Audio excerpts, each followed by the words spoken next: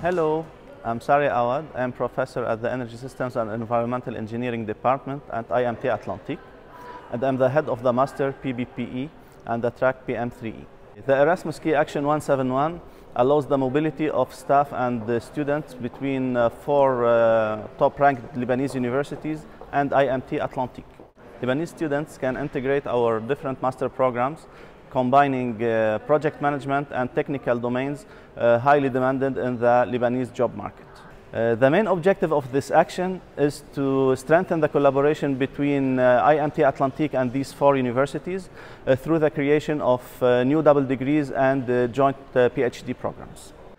The grants covering their travel and living expenses and the full waiver of their tuition fees will be a unique opportunity for them to integrate one of the internationally renowned technological universities in the domains strategically targeted by the Lebanese job market.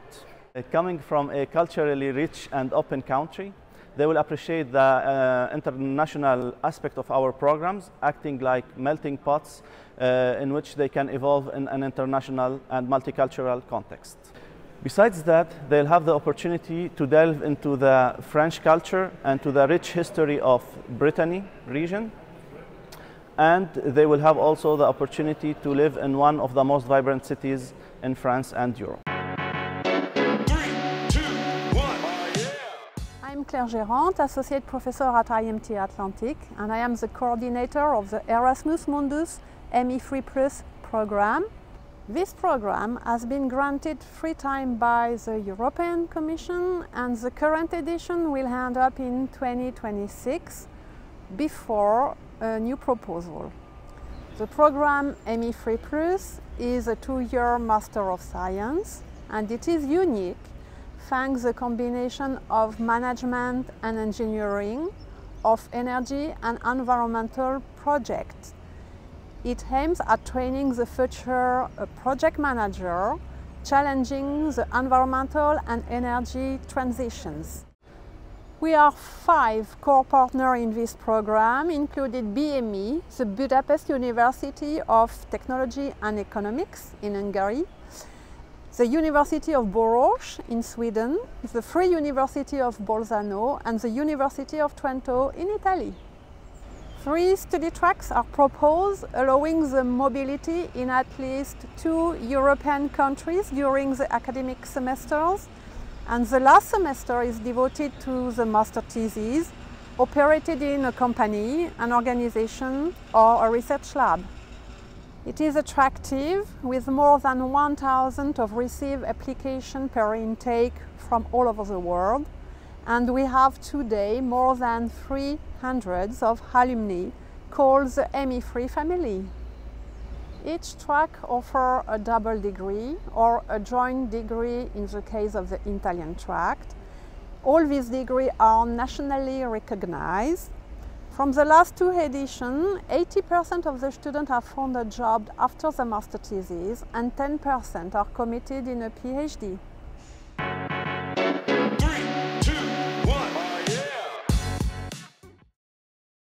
ICARET objective is to facilitate the international mobilities and inclusion, because when we talk about interculturality, there are 2 main things: inclusion and diversity. So ICARET was born out of 2 observations. Our international students often feel lonely and excluded, first. Secondly, there is some conceptual vagueness. What is interculturality? Is this about adaptation? Is it about cultural differences? Is it about integration? In fact, do we say the same when we say intercultural? That's why ICARET has 2 main stages: clarifying the concepts and producing some relevant training tools. And in this sense, we can say that ICARET has really distinctive features.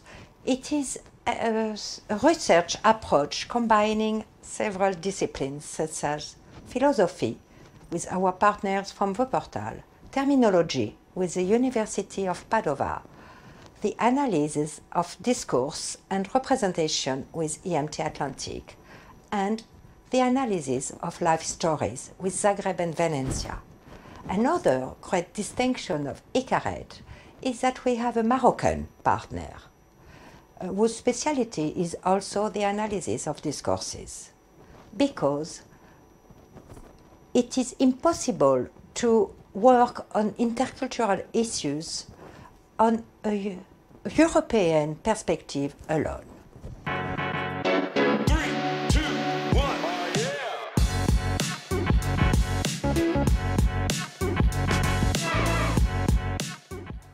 Hello, I'm Siegfried Rovard-Delahaye. I'm a researcher in the Computer Science Department of IMT Atlantique in Brest.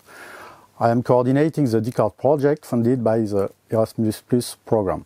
Following the DAE project I coordinated on decision-making skills for engineering students on uncertain environments, so-called VUCA environments, the DECART project on this side is more for program leaders to analyze with them the quality of their educational programs in order to better face the transformations and transitions in higher education due to changing contexts. The DECART project proposed already with its 6 international partners some methods and tools. So actually we have a curriculum component canvas with 9 components which permit program leaders to describe their curriculum and compare it with some others' curriculum. As an example, we have already more than 20 curriculum specified. We have also a kind of serious game for program leaders where we introduce some cards which you can connect to the curriculum canvas, its component, for example, teaching and learning activities, learning outcomes, and so on, just to reflect about the change management of this curriculum and these future transformations. And also we have some red crisis cards, which put some pressure on curriculum and open to discussions. We have also a serious game on resilience, which is a prototype now, and permits to reflect about the future of a curriculum depending on the changing environment of the university institution and so on. We also offer some trainings for program leaders on leadership skills and postures to help them to accompany and change the curriculum through the years depending on the context. The DECART project tools are also of interest for students, as they have their words to say about the quality of their education. As an example, in October 2024, at IMT Atlantique and in Indonesia, some of our students are investigating a semester of their dream, shaping the broad lines of a curriculum on decarbonation. In a 1 hour and a half, students in subgroup are to define the broad lines of the itinerary of a boat in which they may go on to travel all around Europe to visit best or very good technological universities in Europe and also large industries. And the workspace is finally a boat, a cruise ship, which will be a low carbon cruise ship, so that it will be a real laboratory also about sustainable energies. Thanks to this workshop, students can already see themselves as future players of European energy sovereignty and also give some very good ideas to teachers about that. If you would like to know more about the DECART project, please visit the project website. 3, 2,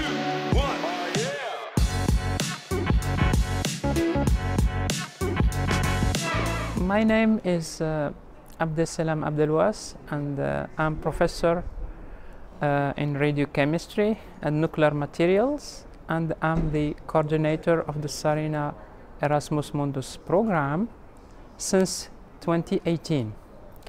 So I have an international experience where I started by 4 years postdoc at the University of New Mexico in the United States. Then I came back to France and then worked on a lot of European international projects. So about the SARENA Master program, we applied the first time in 2018 and we were really successful. And it is a joint program with 3 other universities. So next to IMT Atlantique, we have University Polytechnic of Madrid, UPM. We have the second university is Lappeenranta University of Technology from Finland, and the third university is the University of Ljubljana from Slovenia. So the program is divided into two tracks.